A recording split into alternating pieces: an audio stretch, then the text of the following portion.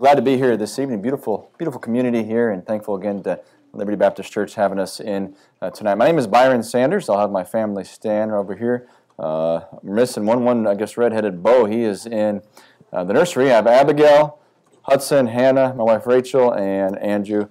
You guys be seated. For the past 10 years, I was in Arizona. We planted a church there in Arizona. In fact, that's where we met Dawn. In Arizona, she came out with a youth group, and we were still meeting in a school at that time and put on a vacation Bible school for us. All many kids saved, and picked up a few families from that, I think, 2009, 2010, 2009, right there. And so, for the past 10 years, we planted a church in Arizona, 5 acres, 5 buildings on that property. God blessed the work there. Strong congregation. We turned it over to a man. I resigned the church there in August, and began the process of moving to Washington State. God solidified a call to me back into church planting, burdened my heart, and really to search diligently if this is what God wants us to do. And sure enough, He showed us the way and wants us to do that. And I began to look all over the western United States. We looked at California, Oregon, but God never opened the doors. We never really felt a call there. And then I got a call from a friend in Washington. He got news that I was looking to maybe plant another church, and he showed me the western side of Washington State, up and down the whole western side, towns and communities. They would, coming from Arizona, they would point to trees, the pastors that I were with, and they would say, there's 100,000 people over there.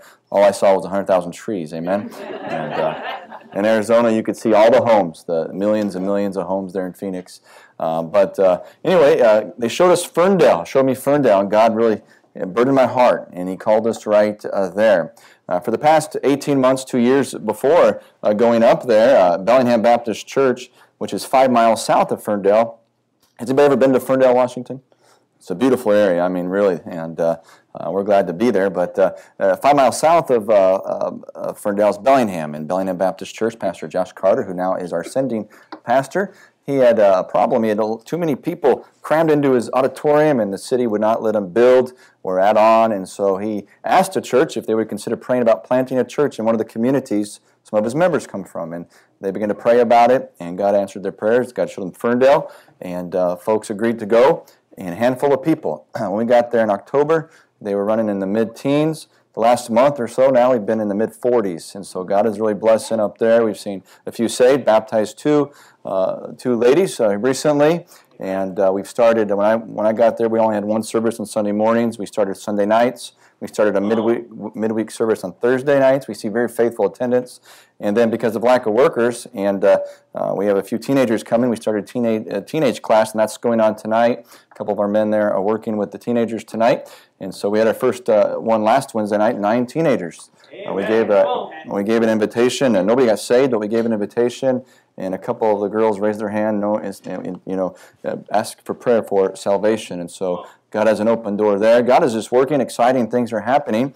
We do have a prayer card here. One of our kids will hand you one, I'm sure. On the back of our prayer card, once you get it, you'll see our little building there. It's used to be a Congregational Brethren Church built in 1907, but it's really a wonderful building. And Bellingham Baptist Church, before we got there, put about $35,000 in restoration in the building. And then we got there and raised some more money. We've got new carpet, built a sound booth. It really looks nice. And when we started the church in Arizona, we started in a school. And then that's tear down, set up, tear down, set up. And not in that order. You want to set up first. Set up, tear down. And so, but to start in this location is just a blessing. Puts us a couple years ahead of the game. My heart is for church planting, and we want to duplicate what God is doing there in Ferndale. We'd like to help and plant more churches in the state of Washington. Again, we're very thankful to be here. I think I talked my family into singing. They remembered they remembered a song, and so I think they're all going to come up except maybe for Andrew, and they're going to sing. And so, again, thank you for having us, brother. All righty. Go ahead and turn your Bibles, please. Ruth chapter number 1. Ruth chapter number 1. And if it's okay, if we can stand in honor of the Word of God tonight. And we'll go ahead and read our 5 verses. Ruth chapter number 1. If we're not careful as believers, as children of God, if we don't guard against unbelief or lack of faith in our life, one of the things, the dangers of unbelief is it will lead us eventually to run from God's will for our lives. And it will. And so we're going to look at a story this evening, a very familiar story to you. And I want to preach to you a little bit on the sin of unbelief. Look at verse number 1. Ruth chapter 1 and verse number 1. Now it came to pass in the days when the judges ruled, not a very good time in Israel's history, that there was a famine in the land, and a certain man of Bethlehem, Judah, went to sojourn in the country of Moab, he and his wife and his 2 sons. And the name of the man was Elimelech, and the name of his wife Naomi, and the name of his 2 sons Molon and Chilion, Ephrathites of Bethlehem, Judah, and they came into the country of Moab and continued there. And Elimelech, Naomi's husband, died, and she was left, and her 2 sons. And they took them wives of the women of Moab. The name of the one was Orpah, and the name of the other Ruth. And they dwelled there about 10 years. What happens in 10 years? Yes. Think about last 10 years. I mean, you never thought about getting into a stranger's car. Now you call them for a ride. I mean, think about what happened last 10 years. I mean, absolutely. Things change in 10 years. Verse number 5. And Molon and Chilion died also, both of them, and the woman was left, and the woman was left of her 2 sons and her husband. May God bless the reading of His Word. Thank you so much for standing. You may be seated. Life is a journey. But if we're not careful, we'll get caught at some of the turnoffs and the pull-offs. The efforts which we make to escape our destiny in our lives at times only lead us into it. Yes. I think of the story. I said the life or the efforts which we make to escape our destiny only serve to lead us into it. Here's the destiny of Naomi. And, of course, we're introduced to Ruth. And through Naomi's life, we're shoveled into Ruth's life. And of course, we see her wonderful testimony. And we think of our great God and the grace that He's given us and the freedoms we have in Christ. And He's given us all the freedom to make choices. We are not robots predestinated to somewhere. We have a free will that's a gift from God. Amen? Amen. And we exercise our free will every time we choose to obey or disobey God. And so He gave us freedom of choice, and we can ignore the will of God, we can argue with the will of God, disobey it, even fight against it. But in the end, the will of God shall prevail. Right. God's will be done on earth. So we might as well be part of it, amen? Amen. We might as well allow ourselves to humble ourselves. And by the way, God's looking for a broken and a contrite heart, a humble person that He can use and submit to His authority in their life and our life. And God's looking for that person. In fact, the Bible says in Psalm 33:11, the counsel of the Lord standeth forever. God's will be done. Daniel 4:35, and all the inhabitants of the earth are reputed as nothing, and as He doeth according to His will in the army of heaven, and among the inhabitants of the earth, and none can stay His hand. God's will be done. Right. Now, we have a choice tonight if we are going to allow ourselves to be in God. And when I say God's will, I'm talking about God's perfect will. Not His permissive will, which He allows because He's a gracious and loving God, but His perfect will for our life. That's our goal as a child of God. I think what the patriarch Job once asked, he said this in Job chapter 9, verse number 4. Who hath hardened himself against Him and hath prospered? Yeah. That's a good question. You look at what's happening all over the world today. Who has hardened his heart against Him and has prospered? The answer to that question is no one. That's right. No one. Job knew the answer, certainly. No one has hardened the heart. And by the way, Job came out a better man at the end of the book than he was at the beginning of the book. Because he allowed the process of God, because every product has a process. If we're to be conformed to the image of Christ, as God's will is for our lives, we must allow God's process as an individual in my life to do that. If we obey God's will in life, life tends to hold together. I mean, it may not be as easiest, and by the way, the easy way out is typically never the best way out. But typically, if we obey God's will in life, life tends to hold together. But if we disobey, that's when we get into trouble. That's when we begin to fall apart. And that's what you have here with Amalek and his wife Naomi. They flee God's place, and they go to a place that wasn't God's place, and to try to figure out their life when they should have just stayed in God's will. And nowhere in the Bible is this truth better illustrated than in the experiences of Elimelech and his wife Naomi. So this evening, we will see hopefully how unbelief leads us from the will of God. And by the way, a trust problem, specifically in God's Word and in God, is a spiritual problem. It's a major spiritual problem. We live in a very distrustful society. No one trusts anyone. It's because the devil's been at work. Amen. Yeah. Absolutely. We must live a life of faith. Amen. We must trust the Lord. The Bible says in Hebrews 11:6, but without faith it is impossible to please Him. To please Him. They chose.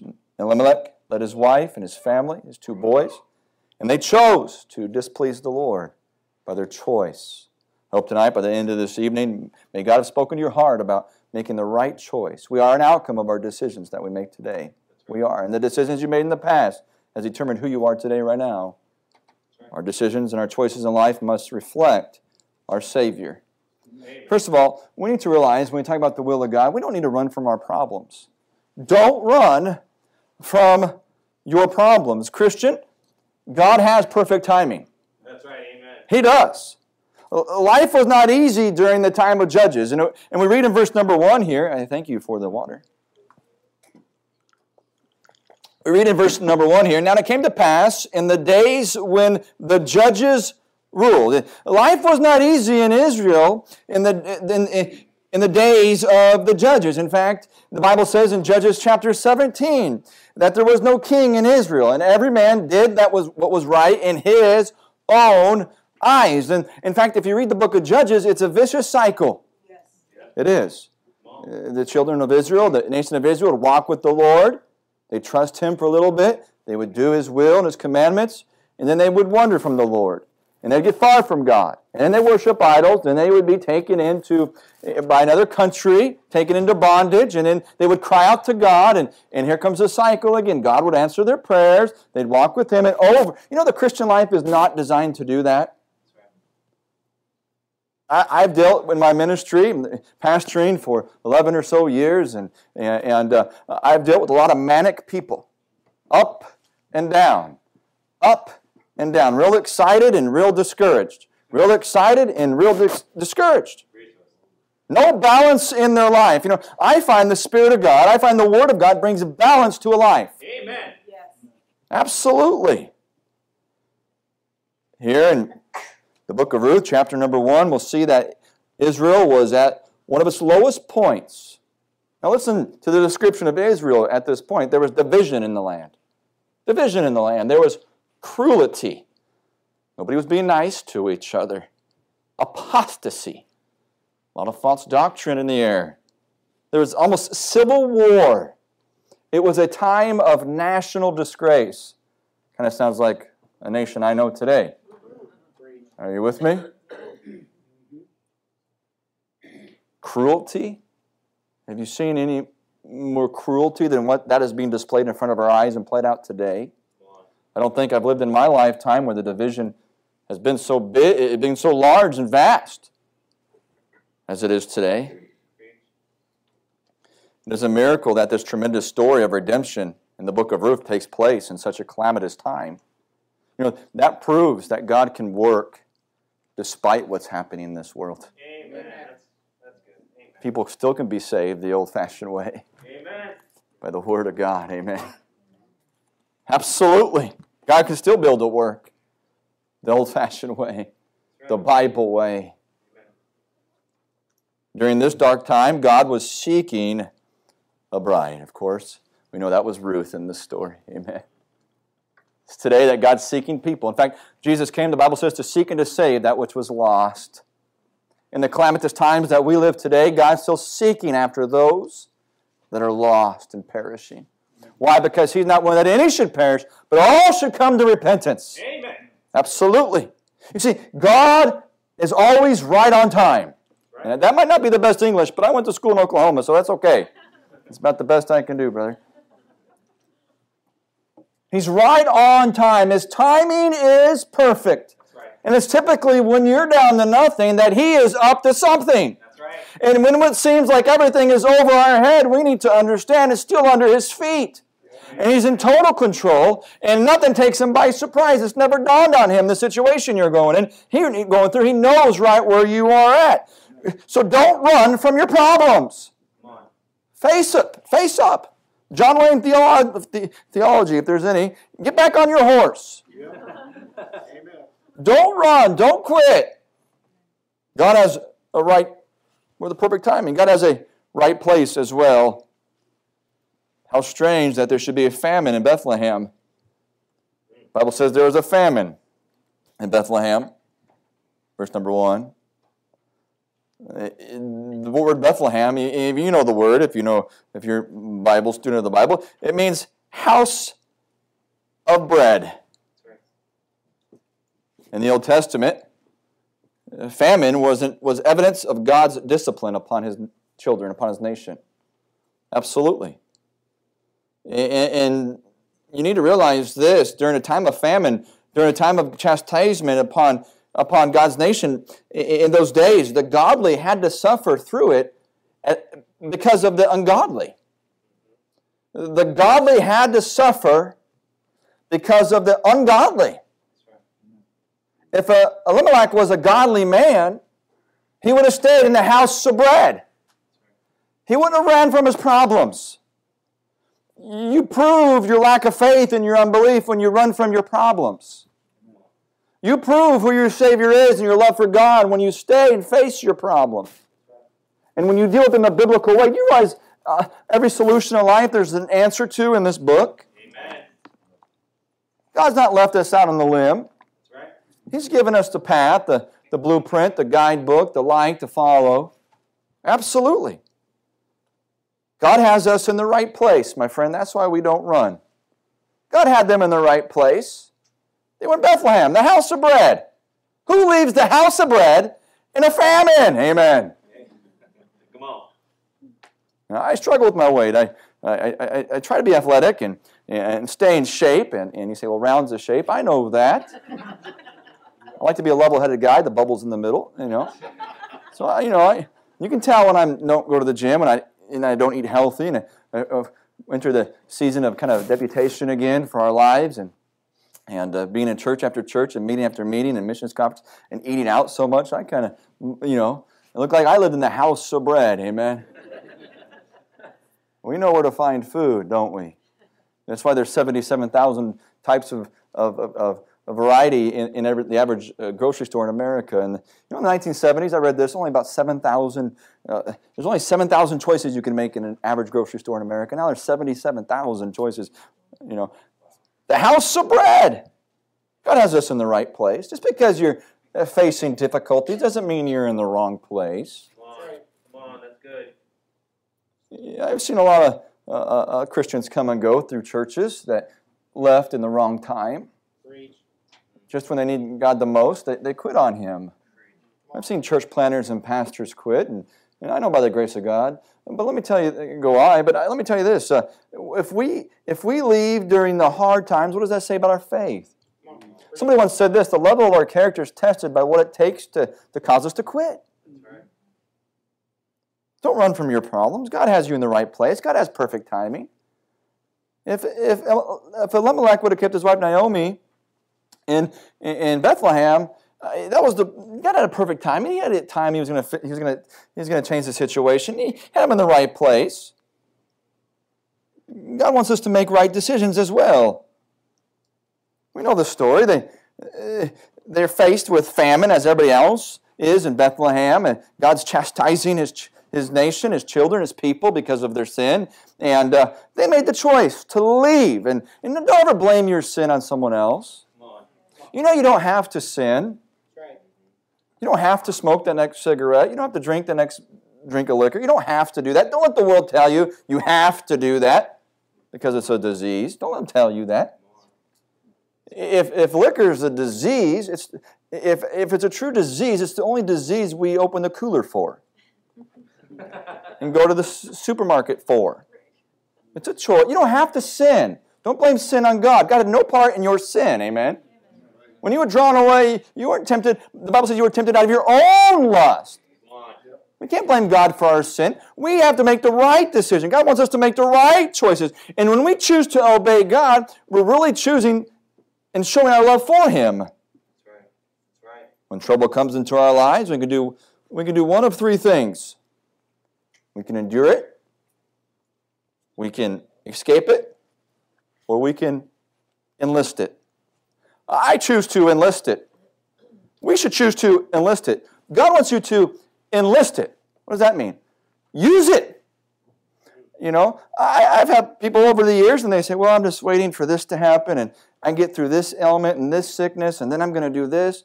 No, maybe you have that sickness so you're in contact with that nurse who needs to be witnessed to. Come on, that's good. We have to allow the situations of life to come our way, but we can use them for the glory of God. Amen. You don't look for the better situation before you serve God, before you pray, before you witness. You need to enlist that situation and use it for the glory of God. Amen. If we only endure trials, trials become our master. Oh, how do you feel today? Oh, I've had a bad week. That's all you talk about is your trials and your pains and your sufferings. They're like you're their master. It's like your trials are your master.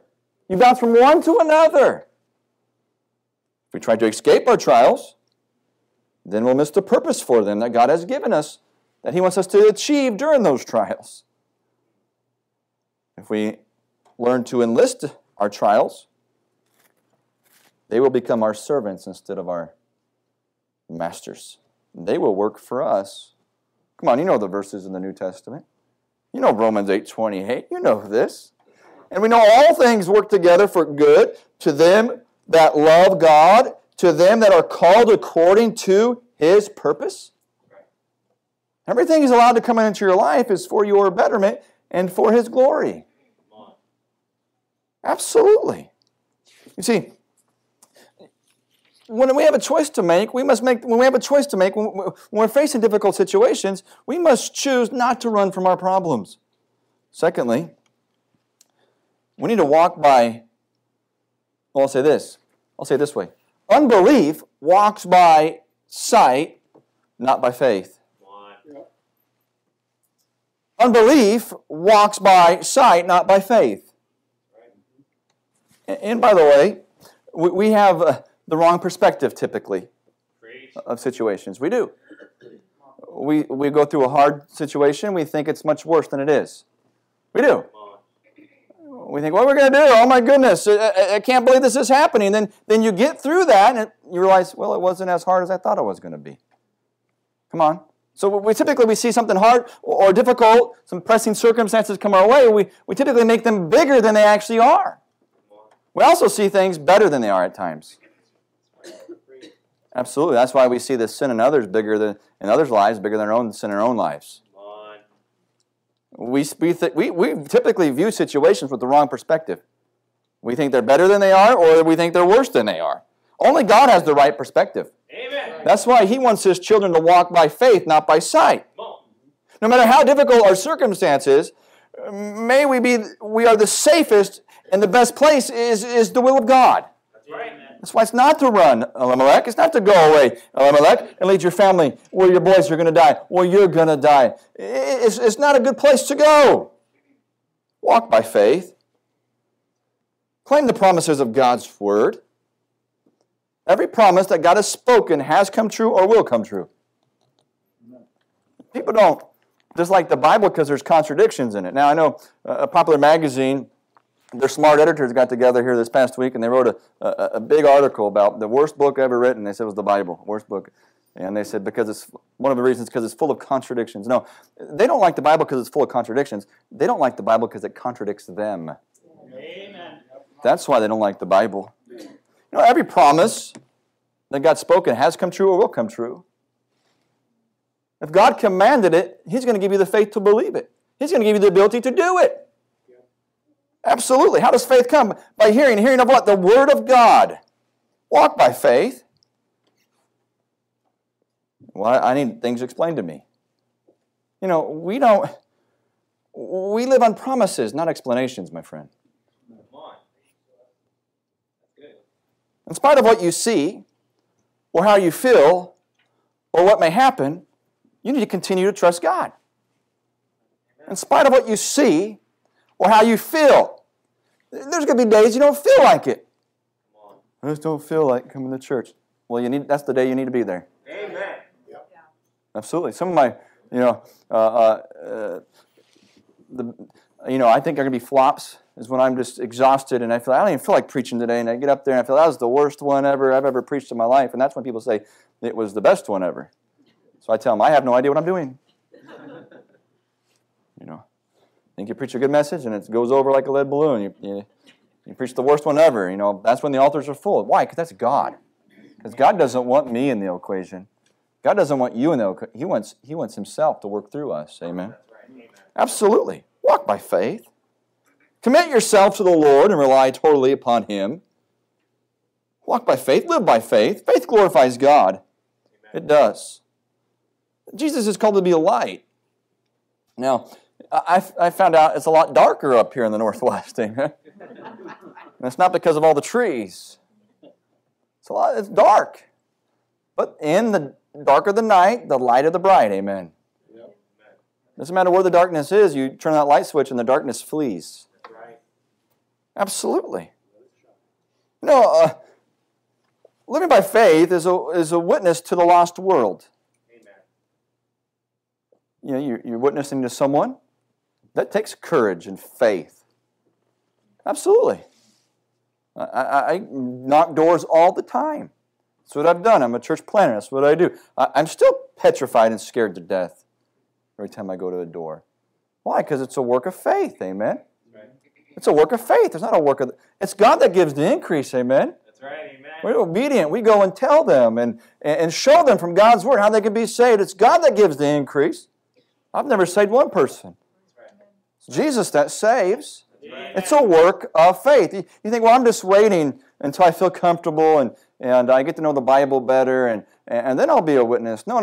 Listen. The best witnessing tool you have is your own testimony. The greatest soul winners in the Bible weren't the people that had the Bible memorized. Amen? That's right. In fact, those are the crowd that didn't like Jesus. The greatest soul winners, all they said is, come and see the one that saved me. That's right. Look at the change He's made in my life. And by the way, the most powerful display of God's saving power is a changed life. Amen. Remember that demoniac of Gadara?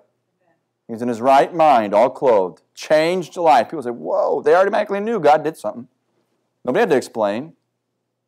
God did something there. Why? Live by faith. Living by faith builds Christian character. Absolutely. The Bible says in Romans 1:17, for therein is the righteousness of God revealed from faith to faith, as it is written, the just shall live by faith. Live by faith. There's a wisdom of this world that leads to folly and sorrow. And there's a wisdom from God that seems folly to this world, but leads to blessing. That's faith. The Bible says in 1 Corinthians 3:18, let no man deceive himself. If a man among you seemeth to be wise in this world, let him become a fool that he may be wise. There's a foolishness to this world. The world says, that's foolish, but that's what God blesses. And don't equate the blessings of God on materialistic or temporal possessions. Come on. Don't do that. Because there's Christians meeting on the other side of the globe tonight who are saved by the same Savior you have, who experience the same joy and the same peace, yet they have nothing. That's right. I'll tell you this, they're blessed of God. That's right. Our blessings, just because we have nice clothes and live in a nice house and have a nice car and have nice things and have abundance of choices at Walmart, that doesn't mean we're blessed particularly. That's right. We can't equate temporal things to the blessings of God. I mean that's part of it, but that's not the only reason, amen? That's right. Amen. Absolutely. Isaiah 5:21, woe unto them that are wise in their own eyes and prudent in their own sight. I'm telling you, there's the wisdom of this world that leads to folly and sorrow. There's a wisdom from God that seems folly to this world that leads to blessings. Leads to blessing. That's faith. It's faith. If Elimelech would have said, honey, we're not going to go. I changed my mind. We're not going to go to Moab, that distant place. We're not going to go to that place where the blessings of God aren't promised. We're going to stay here in the house of Bethlehem. God's promised to bless His people. Unbelief walks by sight, not by faith. Unbelief majors on the physical and not the spiritual. A husband and a father certainly wants to provide for his wife and children, but he must not do it at the expense of missing the blessing of God. Turn back, look at Ruth chapter number 1 again. The Bible says in verse number 2, and they came into a country of Moab and continued there. It means they moved there. They moved in. They began to live. They continued living there. I've seen many men lead their family astray because of the pursuit of what they can see and what they can have. See, many Christians go the wrong way. It goes all by sight.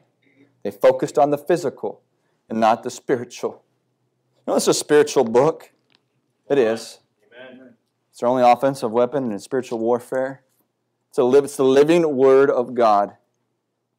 One of Satan's pet lies is, he must have told this to Elimelech.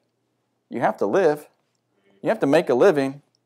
You have to provide for your family. You can't do anything here. You can make $5 more an hour if you move to the next city. You can move on down the road and make $5,000 more a year, $10,000 more a year. He must have whispered there's something in his ears. When Satan tempted Christ, his first temptation was to suggest that Christ satisfy his hunger rather than please his Father. You know the story. 40 days and 40 nights of fasting in the wilderness. First temptation, choose to satisfy your hunger over your Heavenly Father. The devil's going to lie to you. He's going to say, well, you deserve it. You got to take care of yourself first. First. I think about King David. I think his witness is worth considering. Psalm 37, verse 25, he said this, I have been young, and now I'm old. Yet have I not seen the righteous forsaken, nor his seed begging bread. You see, that principle didn't begin with King David or David. That principle began at the beginning of time. You see, God wasn't harsh here. Elimelech should have stayed. God's principle would have came through for him. He would have provided. He would have made a way to escape. God would have provided for Elimelech. But Elimelech lacked faith. Instead of trusting his Heavenly Father, began to distrust Him. Look at Acts chapter 20. Leave your place in the book of Ruth here. Look at Acts chapter 20 and verse 24. Acts chapter 20 and verse 24. Are you doing okay on time, brother? Yes. Acts chapter 20, verse 24. All righty. It says here. That's what I want. Yep. But none of these things move me. Neither count I my life dear unto myself, so that I might finish my course with joy and the ministry which I have received of the Lord Jesus, to testify the gospel of the grace of God. If there was one saint that could have quit along the way, it could have been Paul. If he had many excuses, it could have been Paul. He faced a very threatening future. He could have said, you know what, yeah, I'm just going to cut out here, guys, and take a sabbatical here. And it could have been Paul, but he went forward anyway. Why?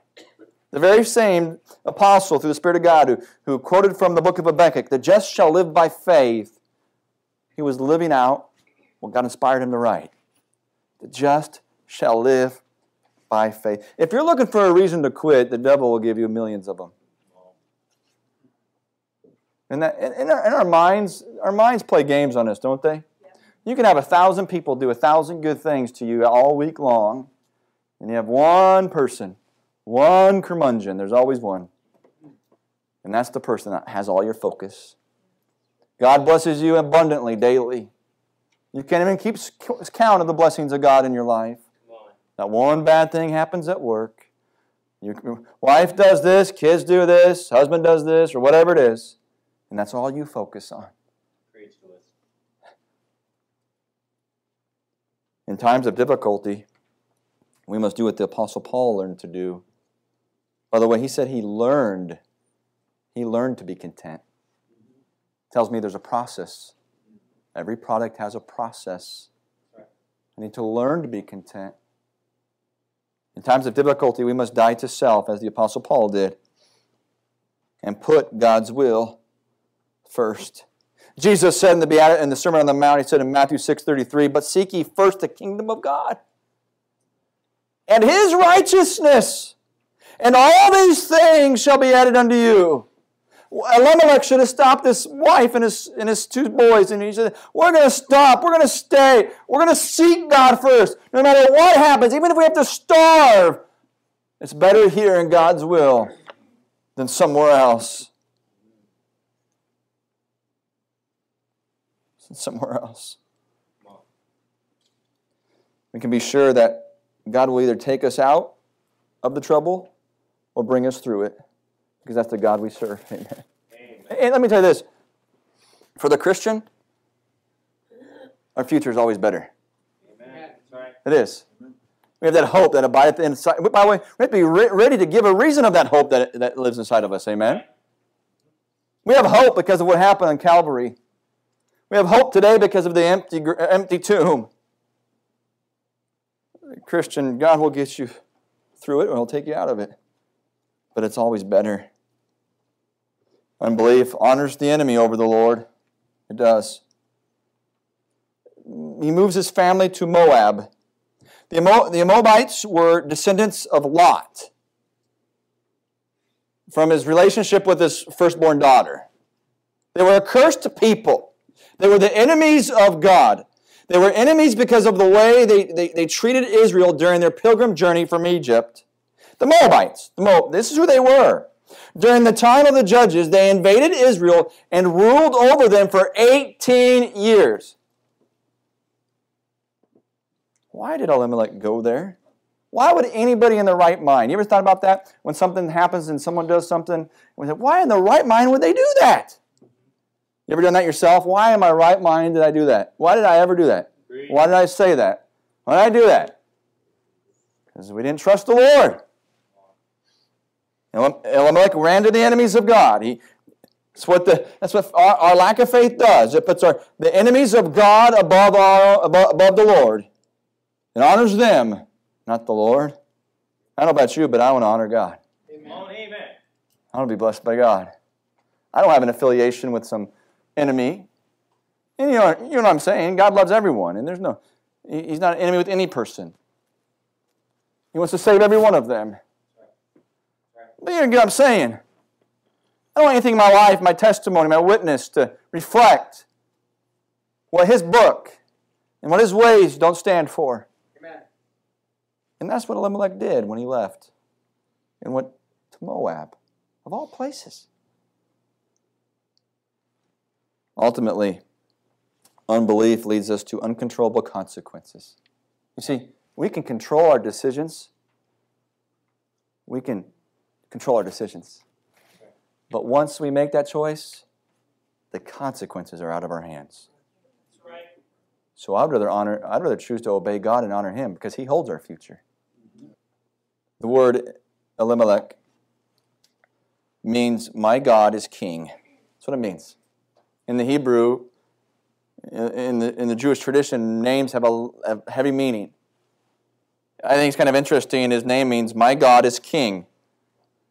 Sadly, the Lord was not the king of his life, for he left God completely out of the decision. You ever do that? You ever try to seek for advice and you call someone and you call the person because you know what they're going to say and you're going to agree with what they say? Here's some help. Don't call that person for counsel. Amen. Call someone who is going to tell you the truth, despite what the consequences may be. Amen. That's good. No, nearness is likeness. Birds of a feather do flock together. That's right. Absolutely. You find this, you take a bunch of teenagers to teen camp, and the good kids find the good kids, and the bad kids find the bad kids, and you get home from camp, and why did my kid got in trouble? He went with the wrong crowd. You let him go up. No, that's who he was before he got there. Yeah. It was just revealed by who he chose to associate with. The Bible says there's a wisdom in a multitude of counselors. Find someone who's going to tell you the truth. He made a decision out of God's will when he left for Moab. This led to another bad decision. His two sons married women of Moab. Elimelech and his family fled Judah to escape death, but the three men met death just the same. They left to escape death, but they died anyway. Sad. Avoidable. Isn't it tragic when you watch a young person grow up and they go on a series of choices been avoidable? I mean, their life ended in destruction. It would have been avoidable if they just would have made one different choice. But the same is with us. Most of the problems we find ourselves in are caused by our own selves. And written across there should be avoidable. They had a plan to sojourn, but no one really sojourns. They typically stay. Well, I have this, my kid plays Little League, and we'll miss Wednesday nights and Sunday nights and occasional weekends for tournaments, but we're going to continue at church. We're just going to sojourn in Little League. You know the odds of a kid playing professional baseball when he grows up? You know the odds of you raising a godly child? You know, they're a little higher. You know why? Because you have God on your side. You can have Tony Lasorda on your side as a Little Leaguer and still not make the major leagues. But you have God on your side when you try to raise a kid for Him.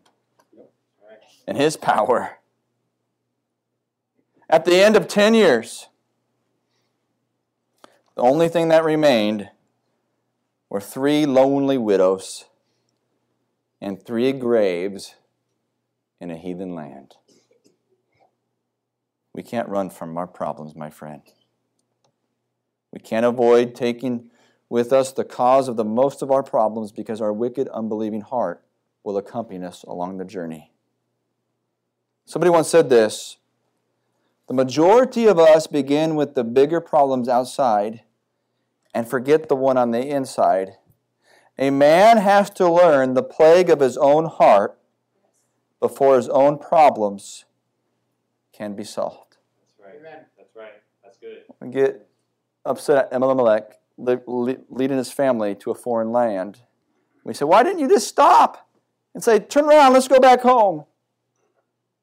See, the problem wasn't just on the outside. The problem began in here when he began to doubt God. That's right. God, we're hungry. God, my paycheck is shrinking. The bills are getting bigger. I have no food. Men are being laid off. I just got laid off, God. Now what? Look what you've done. Famine. You control things, God. And the divide between him and his Lord further and further. And he felt the only way out was to leave. You know, I don't know what you're at tonight. If you're in the processes of this, it's in your heart tonight. You need to stop. God, I want to stay. I don't want to pursue this life living by sight. I want to start living by faith. I don't want to walk by what I see. I want to walk by what I cannot see. I want to walk by faith. Maybe you've already made the decision. You're in the process. Okay, yeah, I've tried that God thing, but we're gonna kind of distance ourselves. We're gonna cut back. No, you need to get back. Amen. Get back. That's good. Maybe you're in Moab. Just pick up your stuff and get back to Bethlehem, wherever you may be tonight. Let's go ahead and stand with our heads bowed and eyes closed. I don't know where you are, my friend, but you stand in tragedy. You don't have to go that way. You're a product of your decision. Elimelech was a product of his choice. He chose to go to Moab. He lost his life. His boys died. Could have been different. Why don't you come tonight? Why don't you come? Father, we thank you for this time. Thank you for your powerful word. Lord, I pray if there's anybody that's discouraged that wants to quit because of a problem, I pray they'd be encouraged to go forward. I pray they find a spot tonight and do what David did. Encourage himself in you. Lord, you know what we're facing. You know what we're walking through. But we know that you are in control. You hold our future. I pray you be with that person this evening who's wavering, who's thinking about leaving. Oh, Lord, even that person that may be in Moab tonight, I pray you bring him back home. Bless now this invitation. In Jesus' name. Okay, heads bowed, eyes closed. If you've never put your faith in Jesus for salvation and you're not sure you're going to heaven, it's time to take care of that right now. When the song begins, just walk up here and just say, Pastor, I'm not sure I'm going to heaven. I'd like to see how I could be sure. We'll be glad to take the Bible and show you how. But Christian, are you walking by faith? Are you walking by sight? That's what it's all about tonight. Are you walking by faith? Are you living by faith? Trust in God, trust in His Word? Or are you living by sight? Okay, or are you living by what you see, what you feel? Okay, it ought to be by faith. That's the right way to live. That's the only way a Christian ought to live. And if you're not living that way, it's time to get that right and get it fixed tonight. All right, let's all obey the Holy Spirit, do exactly what He tells us to do as the song begins.